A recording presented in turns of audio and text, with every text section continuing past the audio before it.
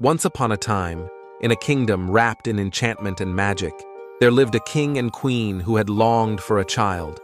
Their wish was granted, and a beautiful princess was born to them. To celebrate her birth, they invited all the fairies in the land to bestow blessings upon the newborn. However, there was one fairy who felt overlooked and slighted. In her anger, she cursed the princess, foretelling that on her 15th birthday, she would prick her finger on a spindle and fall into an eternal sleep. The king and queen, distraught by the curse, sought help from another fairy who softened the spell.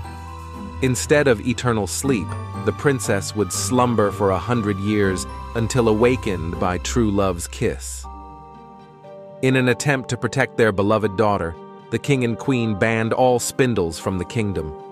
For years, the princess grew up unaware of the curse that loomed over her. But fate has a way of finding its path. On the eve of her 15th birthday, curiosity led the princess to a hidden chamber in the castle, where an old, forgotten spindle lay dormant.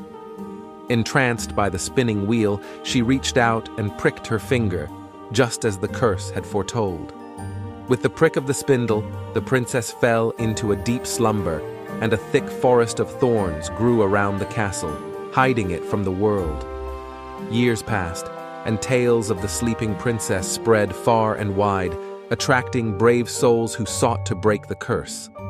Among them was a young prince, drawn by the stories of the enchanted castle and the beauty of the slumbering princess.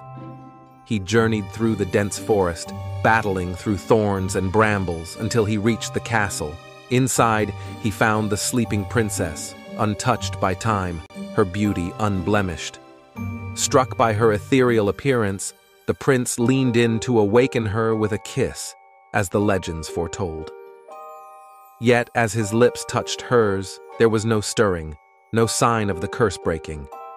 Desperate to break the spell, the prince stayed by her side.